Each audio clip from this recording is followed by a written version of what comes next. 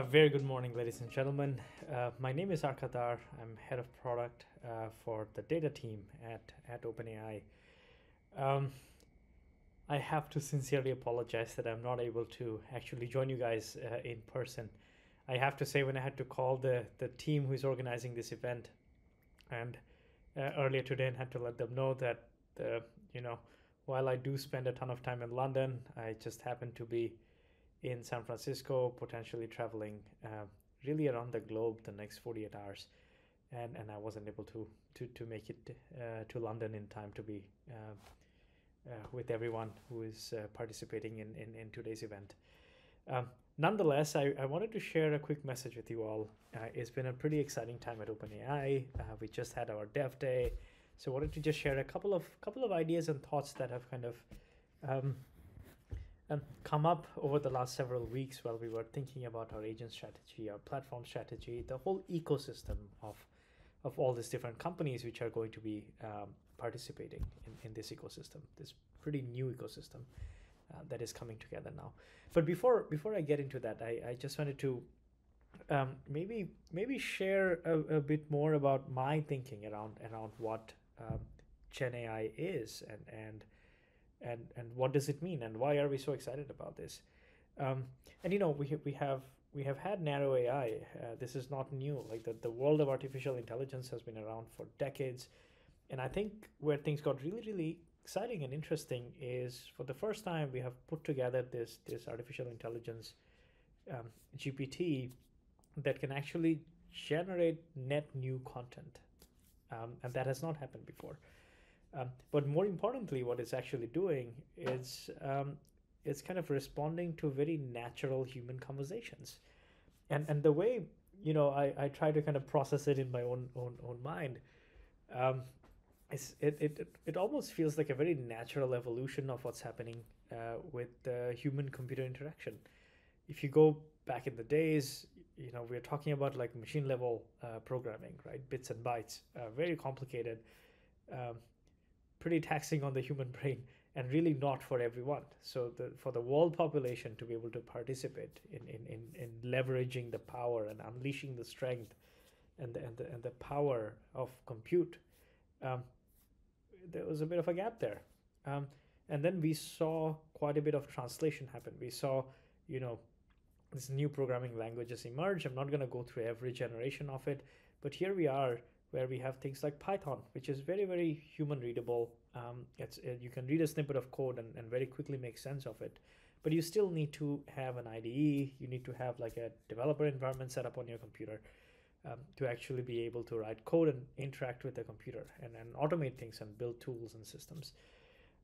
But here we are now where you can talk to a computer in very natural language and get it to do all kinds of things. Really, you can, we write poems and we write essays and we uh, and we use ChatGPT as an assistant, but it goes way beyond that. We have uh, made incredible progress in code generation, code review, file uploads, browsing. Um, we have plugins that we launched several months ago, and all of this, like, you can really put the computer in effect just by having a conversation with it in natural language, just the way we are having this conversation today. And I think that does something very powerful. It democratizes access to such a powerful technology. It's no longer going to be the case, and that's something that I truly believe in. It's not going to be the case that you have to have a very specialized education to be able to leverage and utilize these technologies. I think it's becoming increasingly democratized. It's becoming very easy for general population to be able to engage with such technologies. And we as OpenAI, we have been very focused on building out this whole infrastructure, how to think about compute, our science of deep learning, how to think about data, how to produce very safe, well-researched, well-understood models into the market, which are more powerful and can truly be a super assistant for us. And while we build this infrastructure out, one question that we had to grapple with is, what does an ecosystem look like? Who are the participants in it? And with that ethos, when we think about, it's becoming so easy now to write to write code. It's so easy to interact with this computer. So should it be the case that very few are able to create tools and systems um, to be able to participate in this marketplace and actually monetize it and make financial returns out of their ideas? And I think what we have accomplished in the dev day, you guys have must heard the announcement. We launched agents, GPTs, that you can give a personality, you can feed it new information, and they become almost this like, I can't call them autonomous agents yet, but these agents who are hyper trained, hyper focused on accomplishing a very, very specific task. And we believe we are going to see a proliferation of such agents, which are going to be designed to go and solve very, very specific problems. And that's a marketplace that we are quite excited about. Outside of this immediate ecosystem, we do partner with companies like Spotify, for example, and we recently launched through the collaboration we had recently launched this product that lets you translate any podcast and into any other languages, and just like that, real time rendering, the podcast is getting translated. You kind of got rid of this language barrier. It became so simple, so cheap to be able to make foreign language content available to some other listener who is not maybe in a totally different language, and make it increasingly very, very simple for you to be able to do that. I think this is just the beginning, and what we are excited about is to see how this ecosystem actually plays out. One thing that's for sure is this technology, this generative AI, or let's say one day, once we get closer to AGI, safe AGI, this really, really powerful technology will be available to the masses. We want distributed benefits. That's one of the mandates of our charter. This is one of the ethos of OpenAI. And what that means is we are limited by our imagination. We are limited by our understanding of a problem, our definition of a solution, and our kind of like, of course, the go-to-market and how you put it out into the ecosystem. But really, it's on us, individuals as well as companies, to go and find those problems, understand how Gen AI can play a role, create those applications, and take them to market. What it also means is, do we still need hundreds and potentially thousands of engineers to be able to create such powerful systems? That's a question. And I think it's also a very powerful one. If we are able to accomplish great things, and it can be an engineer who otherwise was sitting in a part of the world where they did not have access to powerful computers or the kind of education that is necessary to create systems, but maybe now they have access to this. They can have a conversation. If they have a problem, they have a definition of a solution, they can actually bring it to fruition very, very quickly. And I believe that's very disruptive. And that challenges the status quo, and that introduces groundbreaking solutions to the market, which we might not have ever seen before. Look, this is a lot longer of a conversation, and I really, really wish I was there with you in London and having this conversation with you in person. But I know there are incredible speakers that you will have the opportunity to interact with today, and I would love to come and have a conversation with the community, with folks who are showing up to today's event. And I'm working with the organizers to see if we can do a virtual meet at some point. So thank you for taking notes. Thank you for writing down your questions, and I really hope to see you all soon. Apologies again for missing the event in person today. I am in a hotel in the middle of California right now, about to fly out in a little bit. But again, sorry, but very excited for the event, and I look forward to catching up with you all soon. Thank you, and have a good day.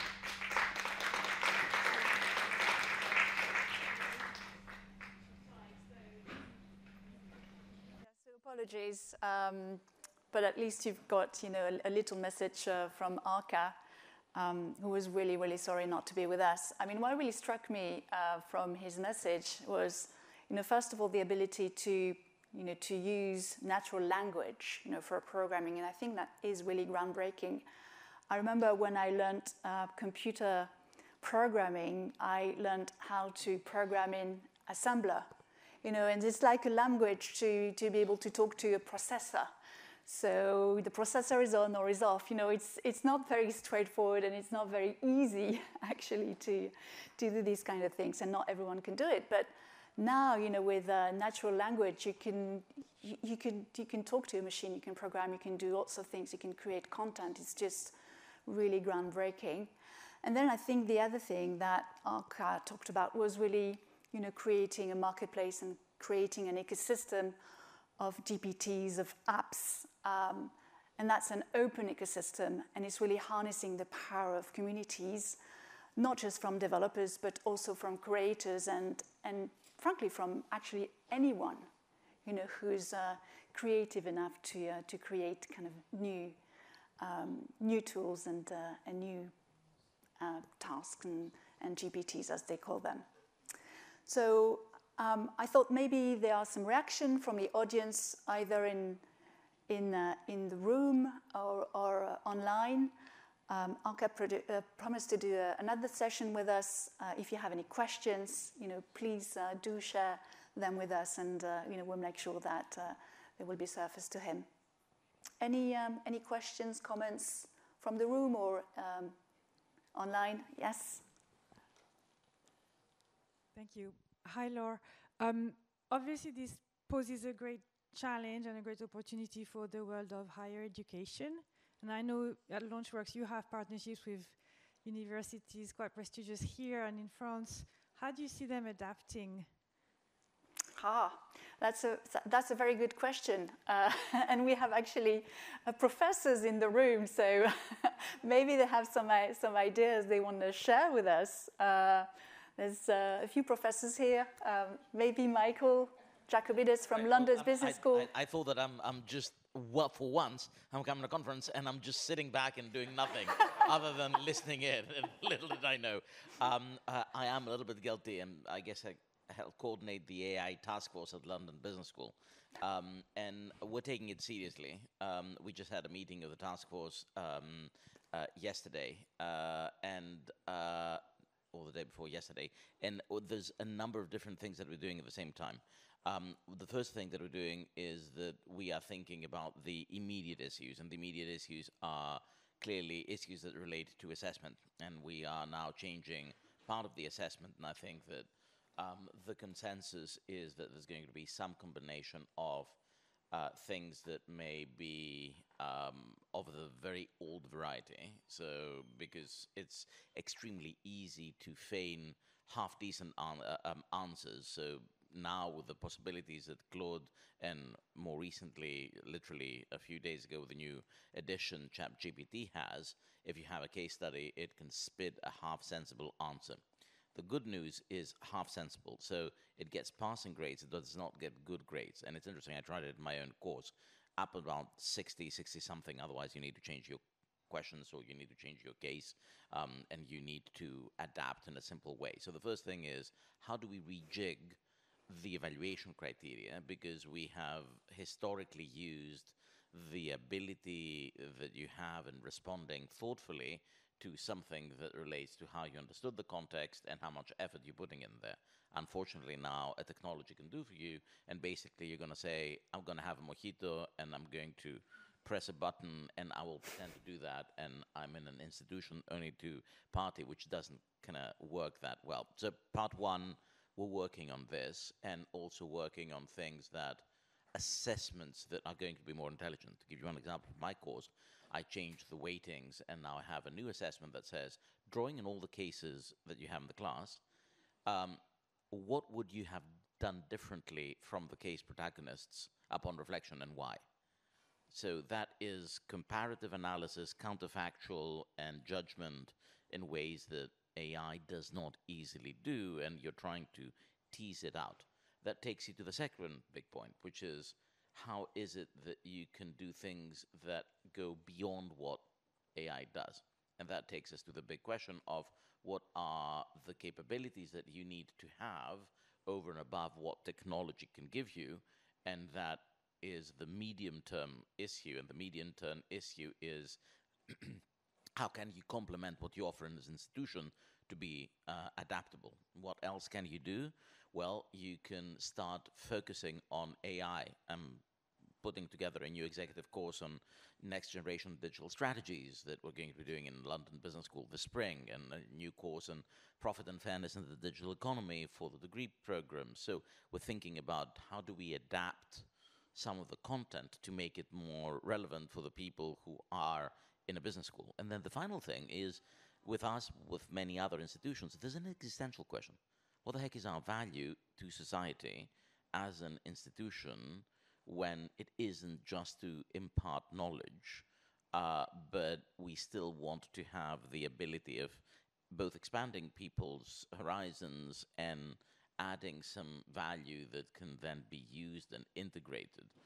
And my suspicion is that we're going to have even more of the things that we started doing a few years ago, which is more integrative exercises, things that are, you know, like our global business experience and assignments that you go around the globe and you do things that relate to your initiative and the way that we support and drive and enhance it, as opposed to the one-to-many transmission of knowledge. Alas, in many academic institutions, and especially of the mass variety, you still have, you know, a guy or a gal who goes up and that says, here's a lecture and here's notes. I mean, you know, that's useless. So what do I expect? Massive change, especially challenging in the bottom one where they haven't started in the journey of becoming sort of more adaptive. That, you know, boy, that puts you on the spot. Excellent. Thank you, Michael, for this very comprehensive answer. So lots of challenges, but also opportunities for academic institutions. Any other comments, questions, perhaps some comments from online? So sorry, I'm not saying we are becoming even more of a platform than before. Exactly. You're becoming a platform and an ecosystem working with lots of partners and stakeholders. So thank you very much. And everyone in this room and online will be invited with a session with Arka in the near future. Thank you very much. Thank you.